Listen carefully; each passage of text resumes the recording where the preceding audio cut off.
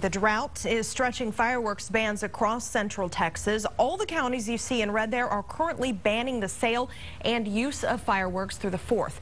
Now, the county in orange, Burnett County, has a temporary ban which could extend into the holidays.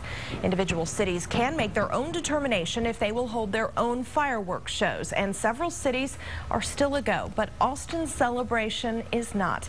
KXAN's Jared Wise joins us now with the story. Jared? Well, Shannon, late last week, word came down that fireworks would not be a part of this year's celebration due to the severe drought we're in. But the symphony said it would still play at Auditorium Shores, perhaps with lasers or even some kind of other light show. But, well, this afternoon, word came that would not happen either. No fireworks, no music. It'll be the first time in 35 years. If we can't get water from the sky, we can get water from the ground here at Liz Carpenter Fountain. Families can enjoy this little water park all season, but a once-a-year event nearby draws an even bigger crowd. It's fun to come down to downtown Austin and watch the fireworks. Every year for over 3 decades, nearly 100,000 people flock to Auditorium Shores to celebrate the country's birth in spectacular fashion.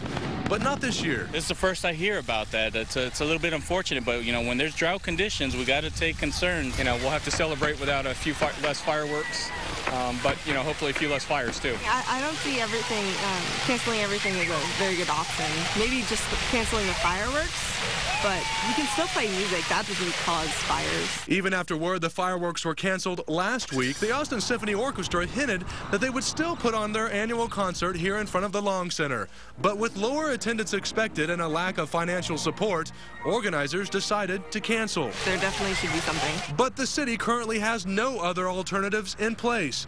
And with the festivities just a few weeks away, many are forced to decide on something a little different this year. We were looking forward to it, but we'll think of something, probably make it a movie night or something of that sort. We'll probably just do family things, maybe go swimming. We probably won't go somewhere else for the fireworks. We'll just, you know, enjoy family and friends and get together at a park.